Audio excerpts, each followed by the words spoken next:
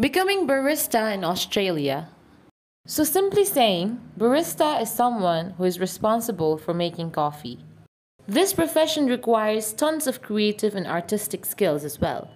Australia is known for the best coffee culture in the world, which makes barista a promising career.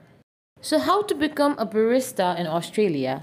Well, you can complete a short course from your home country before coming to Australia, or you can even complete a 3-hour course in Australia.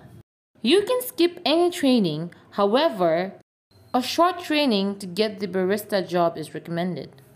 As a barista, you need to know at least 7 types of common coffee.